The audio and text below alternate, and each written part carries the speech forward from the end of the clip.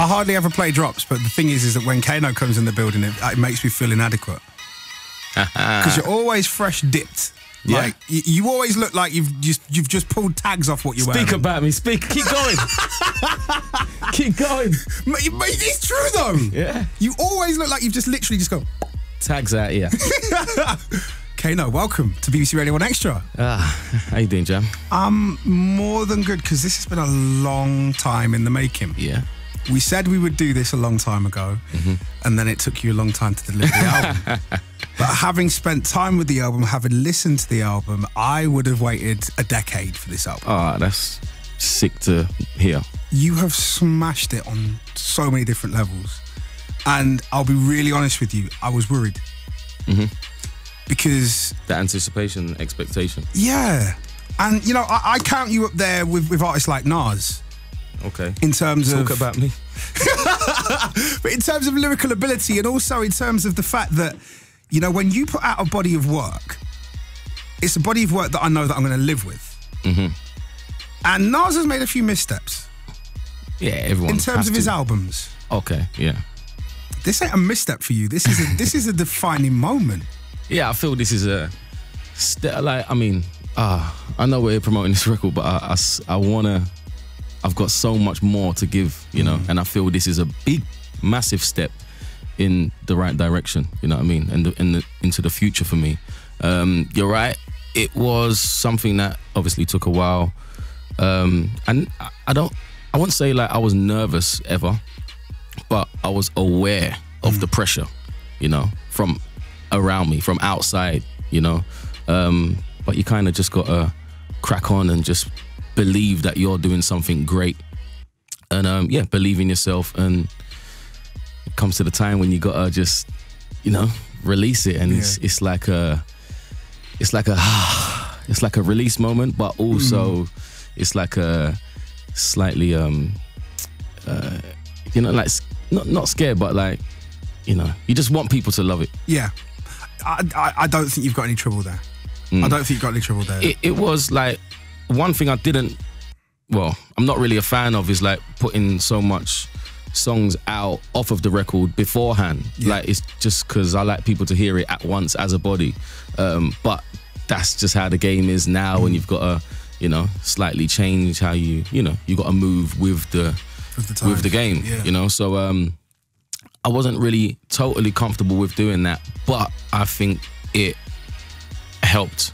And it made a lot of sense. I think it not only helped, but to be honest, having listened to the album, you didn't give away your trump cards. And I think that what you've done with what you've released so far is that it's kind of, for want of a better phrase, will have lulled people into a false sense of security. Even though, let's be honest, Three Wheel Ups has made a lot of MCs go back to their to their rhyme book and going, maybe I should rethink my entire career. A lot of applications have been made for fast food restaurants since Three Wheel Ups came out. Your music is a part of people's lives. That's what it is about, you know, making records that people remember the first time they listen to. You know what I mean? It becomes important to them, you know. I just had a listening session with around 30 or 40 fans or something, and you know, had a little chat with most of them there individually, and it was like, oh, your music got me through this, and you know what I mean, it's like you've taught me so much through your lyrics, or you know, you inspire me, and it's how does that make you feel? As, I mean, let's not talk about you as the artist, but you as a human being. How does that make you feel knowing that you've got that level of influence on people's moods? It's an amazing feeling. At the same time, you know, it's still weight on your shoulders because you don't ever want to do wrong by them, you know. And I told them today, look, I don't want to kid around. I didn't want to just like release an album that I didn't think was up to scratch, just because a demand was there. Everyone, when's the next album? When's the next? All right, there you go, have it. Like, nah, I kind of risked everything. I risked maybe being forgotten about, you know, taking this long. I'm blessed that the people are there with, you know, their ears open and have waited, and hopefully will appreciate the effort that's gone into it. But it's about making important records, hopefully seminal records, you know, not just hype tunes here and there, like bodies of work. That's the kind of artist that I respect, and that's the artist that I want to be. Heavily inspired by, you know, what I call the manor, you know, where I'm from.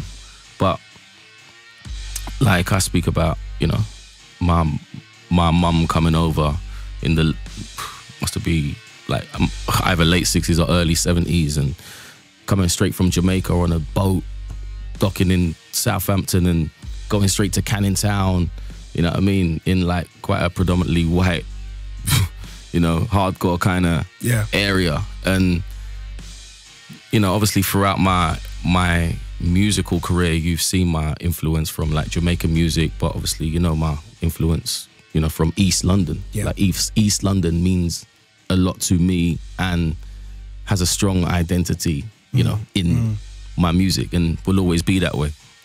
So I speak about that a lot, you know, but it's quite an autobiographical record. I'm chatting about stuff I never really have spoken about before, even in conversation. Like even thing I'm saying now, like I never really just sit down and talk to my, you know, mates like this, you know. I don't know why it came now. I think it's a lot to do with growth. You know, allowing yourself to be vulnerable and feel comfortable saying stuff you're saying. I just don't feel I could have done that as a teenager, you know. Definitely. Tell me a teenager that can do that, but actually do it and be honest. Yeah, exactly. But it's not like I was ever dishonest. It just was, I was a bit more caged, probably. Guarded. But I mean, I just spoke about the world as I knew it, and my world was like way smaller then. You know, that's why you couldn't get like me and wifey just had beef. She's trying to marry me while I'm trying to marry Beats. Love you on condition leave, and if I don't speak it, first let me duppy this scene. You know what I mean? It's like those are not situations that you're going through when you're 16, 17, 18 years old. And also, if it was something that you're going through at 16, 17, 18, if you happen to be one of those people that kind of gets married young, the last thing you're going to do is put it in your music. The last thing you're going to do is put it in your music, because you're going to have people calling to you, you getting all right? It's like, yeah, whatever. Yeah, that as well. Like, it's just like brutally honest and very open, this record. And it provokes conversation, even like amongst mates or people that I'm working with. You know what I mean? We spoke a lot in the studio. Like I would lay a verse and then we'll just talk for like half an hour, you know what I mean? And they'll say, you know what, I got a similar situation going on, or, you know, I'm not really tight with this one, and I understand what you're saying. So it's like the deeper I got and the more personal I got, I felt like resonated with people, because, you know, I hear that. We're all the same at the end of the day. We brought you T-shirt weather in the manor, and then we had to play the record that took up 45 minutes of my show. That was amazing. When you first gave it to me. You don't understand the power of that record. Like, we spoke about it at the time, but you brought flows out of gigs that I didn't think gigs had in him. Yeah, man. He stepped up crazy. Like, you know, he's sick anyway, but it's just nice to hear him like that. You know what I mean? So, and to be honest, I think you're the only person that could get that out of him.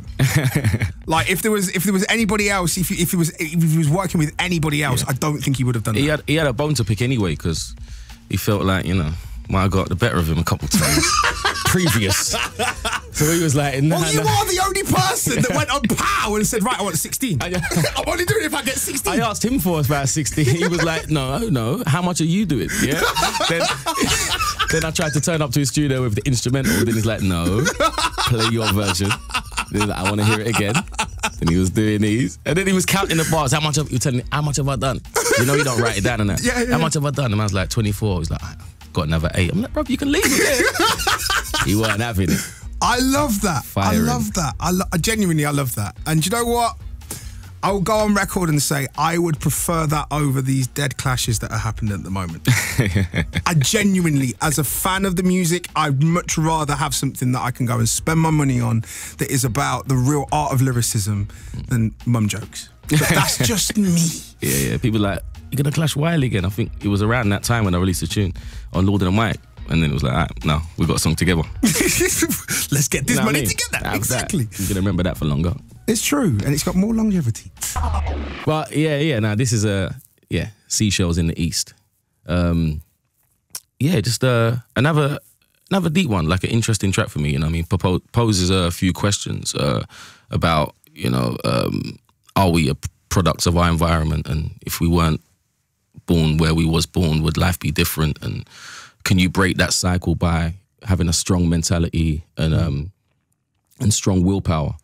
And yeah, check is something I've done interesting thing I've done in the third verse as well. It's what I've never really done before. It's like a little poem that I put there that I really feel sums up the record. So people, when you buy the album, like listen to this song and this last verse, and I should write it down one time and put it out there, but I would love for people to hear that last verse, yeah. You know what you need to do? What do I got to do? Get it embroidered on the special cloth. I've done that before. with another lyric. I've done that. Do you know what? That's going on the next suit I get made. There you go. Yeah. Kano, thank you. Jam, pleasure. Appreciate the support always. You know, you've set levels. DJs can't even wheel ups 3 times anymore. You got to do it 28. Yeah, you know what I mean? You've done that kind of stuff. Appreciate it. Means a lot.